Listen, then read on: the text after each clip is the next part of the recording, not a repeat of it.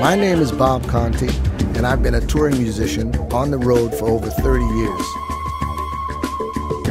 My job as host of this show is to simply try to help my friends remember all of the insanity that they've seen and done over their many years on the road. I remember a time in Germany at the airport where the lady was cleaning glasses. And what happened? You took your eyes out and handed them to her. I said, please clean these for me. We were 180 miles from Madrid, Sure. a little town called Soria of Spain, you know.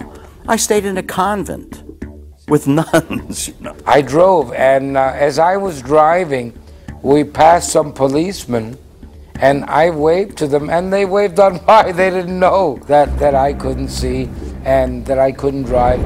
We get down south, and all of a sudden, in the middle of the night, we stopped. Said, okay, boys, you guys know who you are. Get off the bus. Here's your hotel. And we see the black guys get off the bus. Not only could they not stay in the same hotels that we stayed in, they couldn't drink the water that we drank. Oh. They couldn't come into the restaurant stops, bus stops. A lot of stories, Bob, as you know, road stories. I love it, man. We're on the road and we're playing a casino. And I get a call.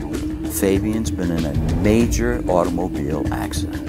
The only scandal I ever had was with the Star-Spangled Banner, because I performed it with soul, and I did it my way. There was one time we're with the Golden Boys with Rydell. Where's Rydell? We left him. I'm doing a picture. It's my birthday. We're shooting up in San Francisco. So we go and we paint the town. Get back to my hotel. I go to my room and I'm not right, you know. And I see my call sheet. Pick up 6 a.m. Oh my God, I'm just back there, 4 o'clock. Now the scene that I have to do is on a boat. And the water's like this and it's bumpy and this, well.